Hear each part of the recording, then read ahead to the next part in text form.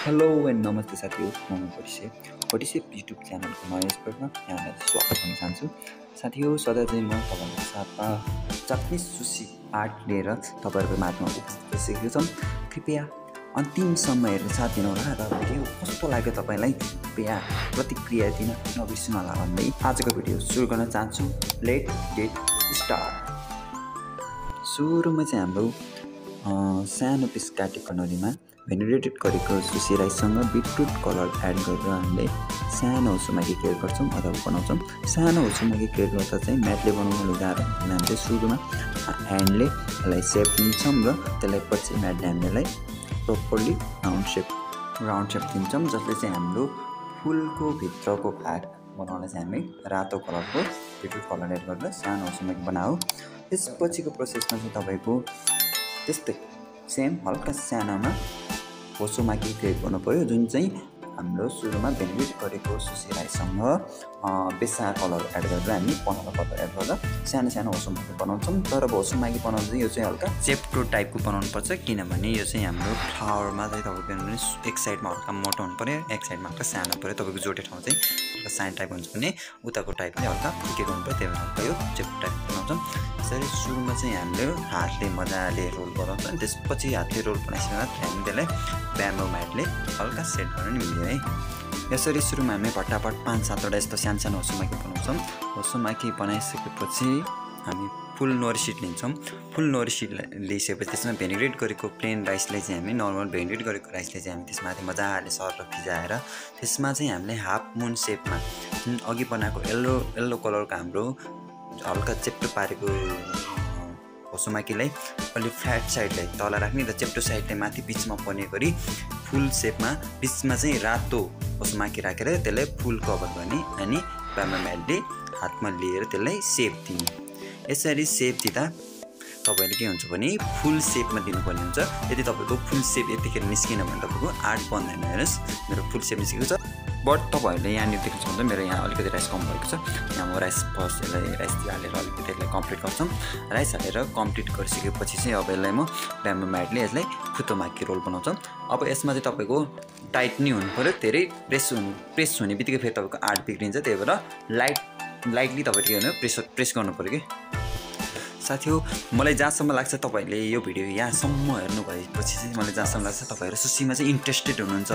यदि तपाईँ सुसीको बिगिनर हुनुहुन्छ, तपाईँले सुसी सिक्नु भएको छैन र नेपालमै अब हेटौँडामै रहेर कहीँ सिक्न चाहनुहुन्छ भने हाम्रो प्रशिक्षण सेवा तालिम केन्द्र है HPSTK तपाईँको कम्प्लिट होटल स्कुल भन्ने छ, त्यसमा तपाईँले फिजिकली क्लास लिन नि सक्नुहुन्छ। यदि तपाईँले मसँग अनलाइन कोर्स लिन चाहनुहुन्छ भने कृपया च्यानललाई सब्सक्राइब गरेर राख्नुहोस्। मैले चाहिँ चाँडै तपाईँलाई सुसी रिलेटेड डे 1 देखिको भिडियो लिएर आउने नै छु, त्यही भएर च्यानल चाहिँ सब्सक्राइब गरेर राख्नुहोस् है। यहाँनिर तपाईँले देख्न सक्नुहुन्छ फाइनल्ली हाम्रो सुसी रोल कम्प्लिट भएर अब कटिङ गर्ने बेला भएको छ। अब यहाँ चाहिँ अब तपाईँले केयरफुल्ली काट्नुपर्ने हुन्छ। तपाईँको फ्लावरलाई चाहिँ बिग्रिनु भएन है, फुललाई चाहिँ बिगार्नु हुँदैन यतिखेर काट्दाखेरि चाहिँ। बट मेरो चाहिँ यहाँ काट्नु चाहिँ गाह्रो पर्छ, किनभने यहाँभित्र धेरै नोरीहरू युज भएको छ। त्यो नोरी युज भएपछि तपाईँको कटिङ गर्न अलिक गाह्रो हुन्छ। जस तपाईँको यतिखेर तपाईँको कटिङ बिग्रियो भने तपाईँको फुल सेपमा निकाल्न गाह्रो हुन्छ।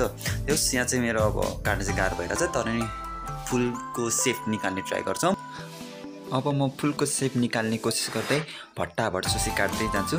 सुसी काट्दाखेरि चाहिँ तपाईँले नाइफलाई पानी भिजाउँदै के अरे डस्टरले पुस्दै काट्नुपर्छ, किनभने हाम्रो जापानिज सुसी राइस चाहिँ एकदम स्टेकी हुन्छ है।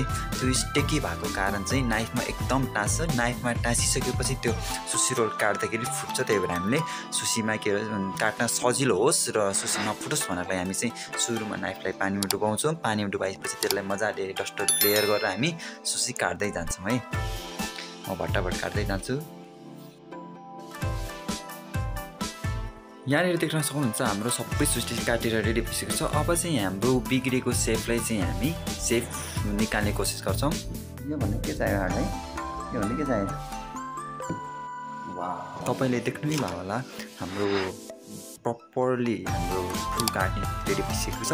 अब हाम्रो रेडी भएको सुसीलाई चाहिँ मैले एउटा वुडनको प्लेट ल्याएको छु। वुडनको प्लेटमा चाहिँ मैले पहिला नै हामीले के गरेको छ त्यसमा तेमाकी सर्भ गरिसकेका छौँ। तेमाकीको साइडमा चाहिँ हाम्रो सुसी आर्ट जुन फ्लावर बनाउँछौँ हामी त्यो सर्भ गरिरहेको छौँ। त्यसमा चाहिँ हाम्रो 1 बाई 1 मजाले फुल देख्ने गरी मजाले सर्भ गरेर हुन्छ।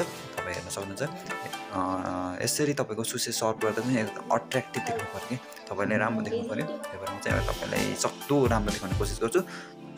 तपाईलाई हाम्रो सुसी कस्तो लाग्यो? यदि राम्रो लागेछ भने लाइक गर्नुहोस् र साथीहरूसँग सेयर गर्नुहोस् र एउटा मिठो कमेन्ट छोडिदिनुहोस् अर्को नेक्स्ट भिडियोको लागि। यदि नराम्रो लागेछ भने डिसलाइक गर्नुहोस् र के कुरामा तपाईँलाई राम्रो मन परेन त्यो कमेन्ट गर्नुहोस् र तपाईले जस्तो लाग्छ त्यस्तै प्रतिक्रिया चाहिँ दिन नबिर्सनुहोस् भन्दै आजको क्लास यति नै। मैले फेरि पनि दोहोऱ्याउन चाहे यदि तपाईलाई फिजिकली क्लास लिनु छ भने हाम्रो लोकेसन चाहिँ हेटौडाको HPSTK हाम्रो प्रशिक्षण सेवा तालिम केन्द्र भन्ने नाम रहेको छ। यहाँ आएर तपाईँले होटल सम्बन्धी कम्प्लिट कोर्सहरू छ भने यहाँबाट लिन सक्नुहुन्छ। स्पेसली प्याकेजहरू नि छ दसैँ अफरमा लिन सक्नुहुन्छ। यदि तपाईँलाई अनलाइन कोर्स लिन चाहन्छ भने कृपया भटी सेफ युट्युब च्यानल सब्सक्राइब गरिराख्नुहोस्। तपाईँलाई रेगुलर अपडेट भइरहन्छ। त्यसमा चाहिँ तपाईँको डे 1 देखि चाहिँ म तपाईँलाई सुसी कोर्सहरू चाहिँ नेपाली ल्याङ्ग्वेजमा ल्याउने कोसिस गर्नेछौँ। हस् त, थ्याङ्क्स फर वाचिङ। यदि तपाईँलाई यो भिडियो राम्रो लागेको छ भने कृपया साथीसँग सेयर गर्न नबिर्सिनुहोस् भन्दै आजलाई बाई बाई भटी सेफ।